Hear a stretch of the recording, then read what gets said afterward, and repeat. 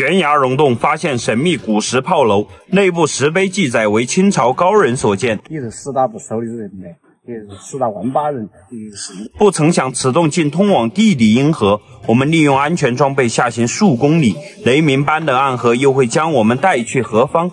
跟随我的镜头，开启笔架寨探秘之旅。小北，你是哪是洞？这个，哦，这是个老古董了。这个应该是以前搞那个玉米面，我们这里叫内子，它跟那个沫子是有区别的，它这个更大。看一下上面，哇，很精美啊！这应该废弃了，谁要谁搬走。我做主了，继续前进。据说这个笔架寨呢是王姓先祖所建，当时是为避匪患的，建造了这固若金汤般的城池寨子。后来有一个传言，就说王姓人呢进这个寨子呢是不取分文，因为当时是有人看守的。我姓张啊，后面姓向。没有带老王，没有带老王，不知道今天进去会不会要留下买路财。小北，到了吗？到了吗？哇，果然有城墙啊，好壮观，这像长城一样。正儿八经的，就跟我们在电影里面看到的那个老贼还不速速投降！来者何人？来者吕布是也。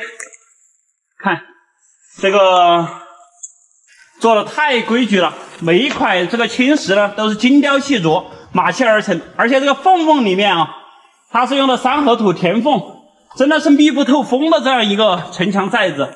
我们再看这个石门，这个石门差不多是1.3米宽，高度在2米左右啊。城墙上面有烟熏火燎的痕迹，曾经他们当时攻下这个寨子的时候，应该是采用了火攻。可以看到这上面还有这个烟熏的沉积物。我们这时候往寨门那边走，太气派了。据说这个寨子里面有一洞道，它是通到了这个清江地下阴河。哇，气派，是不是？一般这种寨子在这个上面呢，会写上这个寨子的名字，但是这里没有。这个大门槛石，哦，进来看一下。哦，这里果然有门柱孔啊！门柱孔的直径差不多是15公分左右，可想而知，当时这里是建造了有2扇巨型的石门。一夫当关，万夫莫开的好地方。我们走到这个寨子里面来了，可以看到这上面全部是架的拱哈，架的拱，然后是石仿木的这样的结构，上面依然是用青石这样搞上去的。这里面蜿蜒而上的走道，从这里往上走，那里面黑漆漆的，就是这个寨子后面的洞道。哇，气派吧！大家这时候可以截图啊，多气派的这个古建筑！看一下这个炮台，它差不多是来者何人？让我来收拾他！在哪里 ？biu biu biu！ 哇，换个地势！哇 ，biu！ 真的是一夫当关，万夫莫开。它是里面整的非常平整，用2层大青石啊，让这里面的地势填得非常平整。然后在我手指那个方向有一个碑，石碑，石碑上面有文字，我们去研究一下。我们研究完这个碑，再进到这个洞道深处去看。洞主王文林恐有兵荒，应该建造这个寨子呢，就是为了躲兵荒。王姓制洞不取分文呢，这个王老板还是比较大气的哈。这个后面呢是一些人的名字，大概是这个石匠李培孝啊，以及当时建造这个寨子的一些工人的名字。这边记载的有这个20千什么几十文呐啊，这个是记载的啊，每一项啊支出了有多少钱。这边呢是记载了他的年号，皇亲同治元年。皇亲同治元年呢，应该是1862年前8月。为什么有个前字？因为1862年呢，应该是一个闰年，闰8月，前8月就是第一个8月份，8月初7啊，新工，8月初7啊开工的，至9月18日完工啊，第一个月8月初7啊到这个9月18，中间闰了一个8月，前后呢差不多是70来天啊就完工了。如此规模的一个寨子，70多天啊就可以把它建造的如此规整。就算我们用现在的科技建造起来也是非常困难的。可以看到这石头呢都是重达1000斤，精雕细琢啊，码砌的非常规整，包括这里面一些圆形的方孔，这里做了木质的阁楼啊，都是非常困难的。我们这时候呢就前往这个洞中啊，一探究竟，看一下里面还有哪些遗迹。这个应该是一个地火炉，觉得像不像？哎，哇，这里还有茜草、红毛，就是这个东西啊。这个也是一味中药，这个大家见过吗？这个比较少见。没想到这个寨子里面还有这么大一株这个红毛，这个厉害，这个里面完全没有水，居然长了这个，哎呦嘿，这个前马草，这个有很多人都认识啊。这个颠颠，有人不怕死的用来烫火锅，我是不敢搞。我们继续深入，这边有台阶，这边应该是他的厨房，这里有个石床啊。再看，哎，这里面，这里又是一个灶，还是厨房？还是厨房，就是看姓王的人他是用的哪个灶，可能是这个好一些，是吧？有可能姓王的人他是没到那个最里面去。这边是那个水井吧？好像是。哇，这里有台阶。看，这一路进来都有这种石头砌的坎子，这里有台阶一直向上去了。难道这个洞有2层吗？哦，就是为了在这里取水。水是从那个山体里面沁出来的，并不大。哇，空间好大呀！大家看，这个里面有很多小碎石块，应该曾经建造这个寨子的时候啊，它那个石头就是从这些乱石里面挑选的比较大的石头出去，用钻子精雕细琢。站好，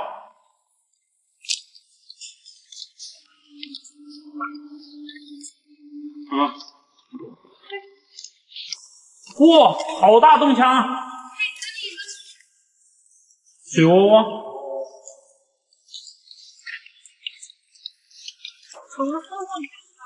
对，这个寨子里面还是不缺水哈。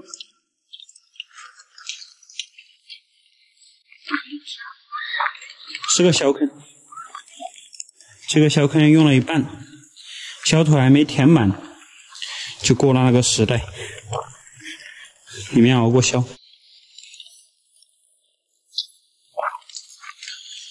哇，好大的洞墙！这时候强光手电照上去，完全打不亮。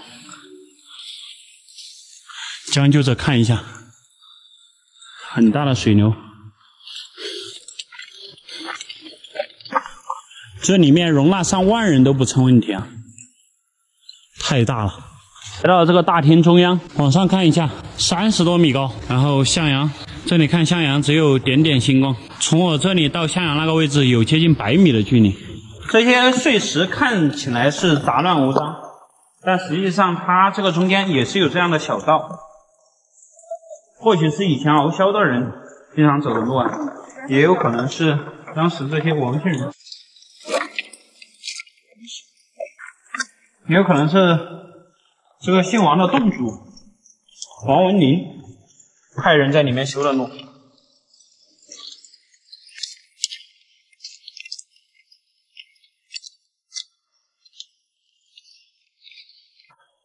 从这边过来，这个洞道变矮了，火门的左边又出现了一个大小坑，这里还有一个石床哈，这个肯定是床了，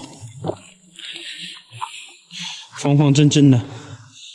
这下面是消池，这上面是小坑，也不知道这个敖骁和王文林建造这个笔架寨是不是同一时期的。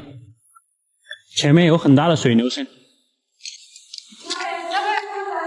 什么？哇！天哪！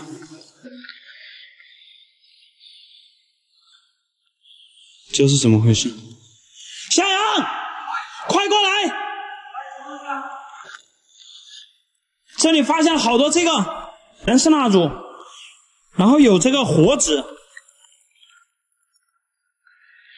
这是干嘛的？蜡烛被焚烧过的痕迹，看到没？到处都是啊！这里全是火纸，看。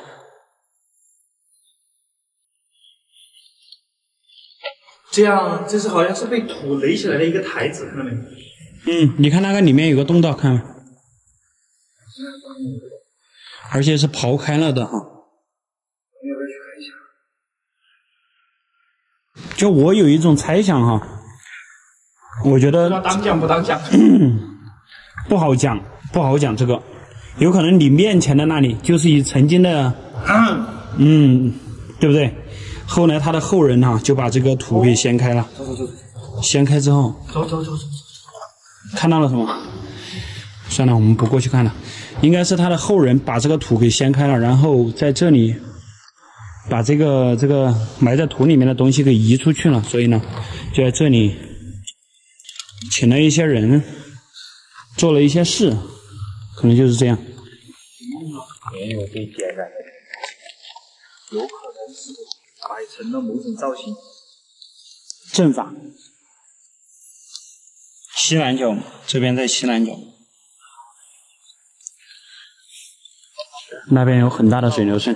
如果有树顶的话呢，就应该在这个前面了。走，好大的水流声，我们继续前进。哇，这里要向下走了。什么？来看这里种这个麒麟。麒麟？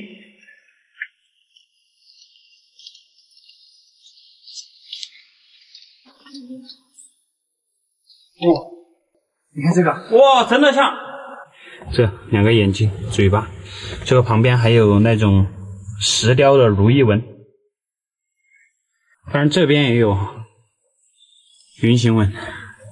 我们侧面打个光，大家看得更清楚。看没？是不是？这边呢出现了一尊巨大的钟乳石，这个钟乳石还在发育当中。洞道是这么往下走，我们继续前进。前面有很大的水流声，这个水流声是越来越大。前面应该是能通到那个地下阴河里面。哇，你们听，好大的水流声，能听到吗？听得到。声音越来越大，越来越大。这时候我们把安全装备穿起来。好大的洞腔哦！咱们做好了安全保护，看一下这悬崖下面。哇，太深了，这里下去可能有30-50米的高度。下面是奔流不息的清江河。根据老人所说，这个下面曾经有人在里面逮到过50多斤的大鱼啊！我们这时候开线不成，准备下去一探究竟。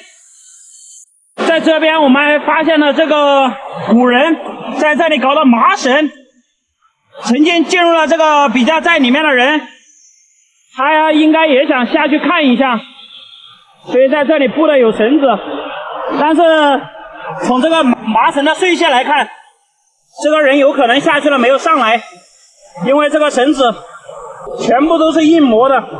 我们在这里做好了安全保护，看一下这下面几10米高的深渊啊！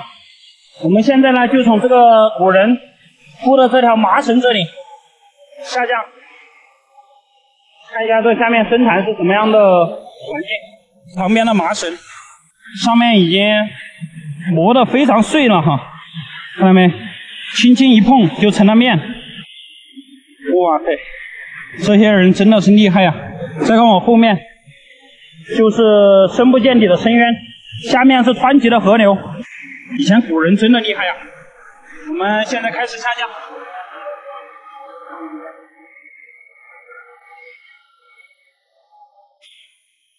这以前的人是真厉害呀！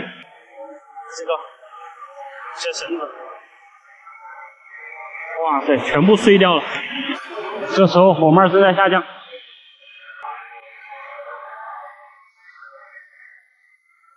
成功到底！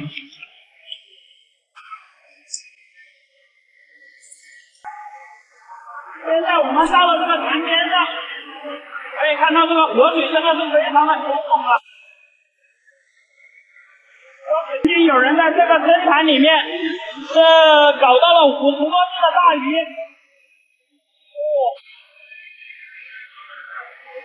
河水不知道有多深。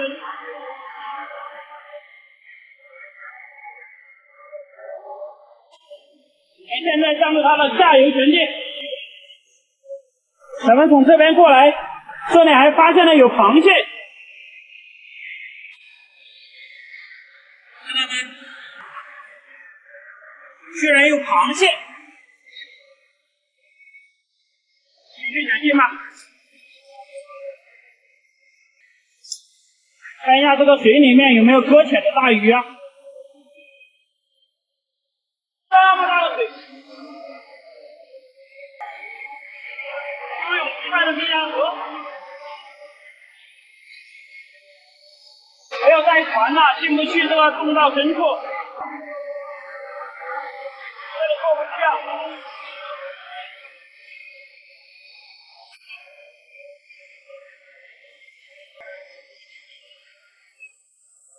现在的位置是比加寨的最深处啊，这里是汹涌澎湃的地下河，但是这里过不去了，全是地下阴河。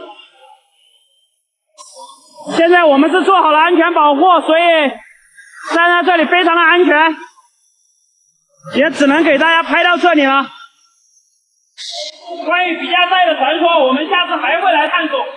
好了，关注我，带你看更多美丽的风景，带你体验不一样的探索之旅。我们下期视频不见不散，拜拜呀！小心闯洪水了。